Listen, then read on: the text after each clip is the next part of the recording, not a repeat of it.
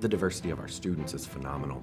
So we have everything from, students that are from primarily rural backgrounds to people who grew up in highly urban areas. We have international students that come in.